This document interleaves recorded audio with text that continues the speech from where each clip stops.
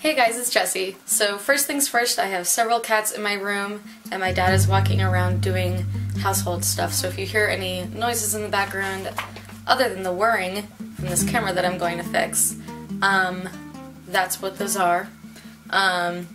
So yeah, just bear with me on the fact that I have 6 cats, which I am making a cat tour video, and that should be out pretty soon. Without further ado, let's get on to my review of The Cursed Child. If you can't tell already, I kind of wish I was a booktuber, but I don't read fast enough to be a booktuber, so I'm doing what I can. Anyways, this is not going to be spoiler-free. It's pretty much only going to be a gush, because I loved The Cursed Child. If you don't want to be spoiled, the only thing that you need to know is that I thought that this was a 5-star play. Like a 5-star script. Because this is not a book. This is a 7-hour play, which just like blows my mind that it's a 7-hour play because you have to go back for 2 days, okay? So you get there, 3 hours watching the show, you come back the next day and you watch it again, but not again, you watch the second part, but still. It's a 7-hour play. So how I read this play was with 2 of my friends on a road trip in and out of Ohio back to Pittsburgh. So yes, and it took us 10 hours to read this, which is kind of long considering that the play is 7 hours, but it took us 10 hours to read this because we would just stop and like talk about like our theories and like our headcanons and like stuff like that, which was really fun and really awesome, and I've never had like an experience like this with Harry Potter because I didn't get into Harry Potter until after the 7th book was released. Because, fun fact, for most of my childhood I was actually terrified of Harry Potter. First of all, can we just talk about the artwork because it's beautiful. For the longest time I had no idea that this was a tiny child inside of this nest thing, which turns out to be an augury, which is just like a gigantic symbol of the book. Of the play! Honestly, 50 points from Ravenclaw every time I call this a book. First things first, in terms of the plot, my critiques are that it was kind of like a crack fanfiction, and that the whole plot kind of revolved around Cedric Diggory, and that there was a lot of time travel. But then my gushes are that it was like a crack fic, and that the time travel, like, eventually made sense. But I can't forgive the Cedric thing. I'm just not a Cedric fan. I don't like characters that are just like, he's just too good. He's too nice. Harry's nice, but then he's also like sarcastic, and like I guess like Cedric is brave and courageous and also very kind, but for some reason I just don't feel like he's that substantive. Like, it's fine and great to be like a good person, but I love dark characters. Like, I love Snape a lot. Just like gotta get that out there. I love Snape. Recently I tagged a Tumblr post that was about Snape saying that I love Megamind, because I do. I just like characters that aren't good. Like, Megamind ends up turning out good, but that's a story for another time. I love that this is kind of like a crack fic because I love My Immortal. I love all of the Harry Potter musicals, which I would also probably put in the crack fic genre just because, like, they're kind of nutty. They're kind of weird. They're really funny. And, like, I found that a lot of this play was also very funny. I'm all here for crack fics. Like, as long as this is entertaining, I don't care what it's about, I'll stick with it.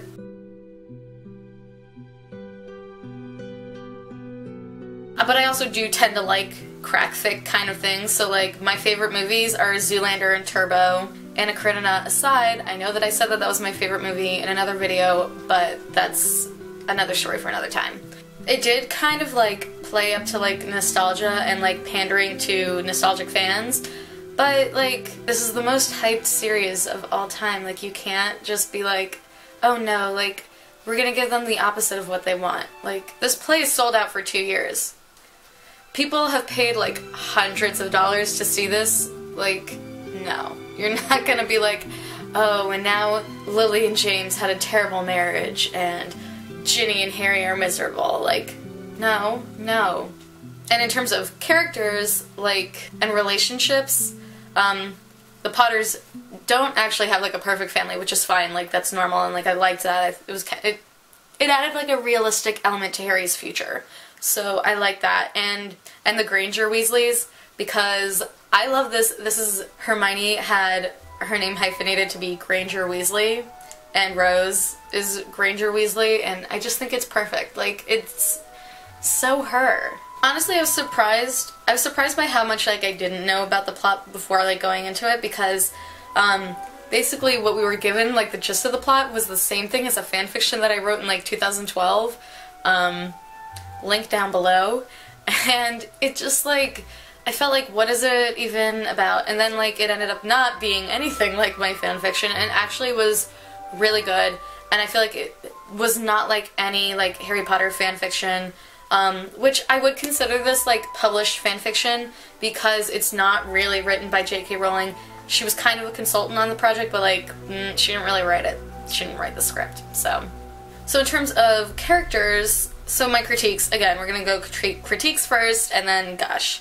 So obviously I hate Cedric. Like, why? I wish that there had been more Rose Granger-Weasley. I thought that she was a completely like underrated character, because they basically like wrote her out of the second half of the play. I kind of wish that there had been more Ginny, obviously. My two favorite characters of the next generation, like other than Scorpius, Scorpius is my favorite, like always. Rose is also kind of a favorite, but mostly just in my headcanons.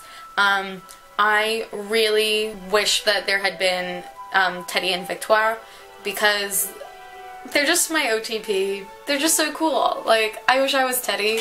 Also kind of wish that there had been more Neville. And also I thought that the villain, Delphi, could have had a better backstory. Like, I would have been more impressed if it had been like, oh, some character that we already knew, like, had a clone, or went back in time. Because the whole book is going back in... the whole play is going back in time. Or had, what else is there? I wish that, like... she's supposed to be like Bellatrix and Voldemort's kid, which, like, no one's surprised. No one. But, like, I wish that, you know, it wasn't Bellatrix's kid. Like, I wish that it was, like, Bellatrix herself. Like, had taken, like, a Polyjuice potion, or, like, had done stuff, and, like, she's back. Like, I just, like, I feel like it's kind of a contrived plotline and story piece to, like, have it be Voldemort's kid. Like, granted, the entire book is literally the cursed child, but, like, my friends and I were saying this as we were reading this, like, isn't every character in this play a cursed child? Now on to the character gush, which I'm sure is the best part. I know it's the best part. The characters are the best part. I love these characters. So, fan fave is Scorpius Malfoy. First of all, he's funny, he's cute, he's adorable, like, he's just so amazing. I know that he's, like, the main character alongside Albus, but I wish that this was just a play about Scorpius. Like, all I want to know is his life. Like, I love him so much. And I always have. Like, he's definitely always been, like, my favorite character, because, like, I can envision him just, like, having this, like, different future than, like, what Draco's, you know, story was in the original series, and, like, I just really love him. Like, I love when characters have potential. I just love characters with potential to have taken a different path, or to still take a different path. And Scorpius is set up with this, like, his family's kind of, you know, evil and dark, and, like, his family, like, supported the Dark Lord, Voldemort. And he just, like, is so sweet and kind and genuine, and, like, he loves Albus. Albus and Scorpius, OTP. Not Scorpius and Rose, which was what I was originally going to do with my fanfiction, but cutting that fanfiction because this is too good. I also did really enjoy Albus. I thought he was, like, super moody and just, like, angsty, and he's like, Dad, I'm not the perfect kid, and Harry's like, but that's okay, and Albus is like, meh, but you don't get it for real, and Harry's like, kinda wish you weren't my kid sometimes, and then that's when the plot messes up. But I love that. It's like 5th year Harry, but, like, in a tiny child body, and, like, with a better friend who I love more. Like, I love Ron and Hermione, but, like, they don't compare to Scorpius. Like, I'm so sorry, they just don't. Scorpius is, like, the kind of person that, like, I wish I could be, and, like, I wish was my best friend. My cat just bumped the camera. I also did really enjoy Harry being, like, a struggling dad. Like, it was so real. High-key fave characters, the Trolley Witch. Like, The Trolleywitch is, I can't read this. You have to experience it for yourself. Like, I can't express to you, like, I love the Trolleywitch so much. Trolleywitch is now my Twitter name. Okay, add me on Twitter, Trolleywitch.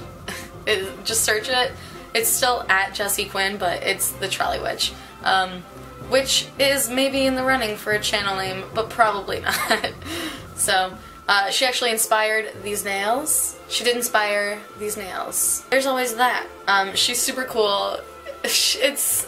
The entire scene with her is like, I feel like I'm watching SpongeBob and the Polar Express at the same time, and like, it's weird, and I love it, and it was like definitely the first moment of like absolute absurdity in this play, that it just, I don't know, like I love things that like make no sense, and it just didn't make any sense, and it felt like allusions to other things.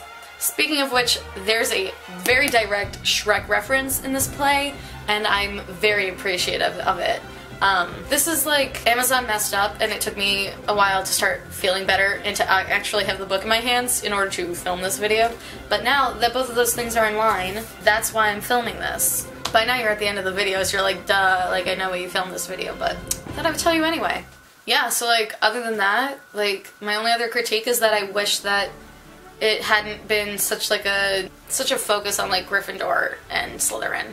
Like, I wanted more house representation, like, especially since like Cedric was a huge part of the plot. Like, give me some Ravenclaw. Like, I'm so glad that Albus and Scorpius were both put in Slytherin, because like, that's exactly how it should have been. Like, could not have been any other way.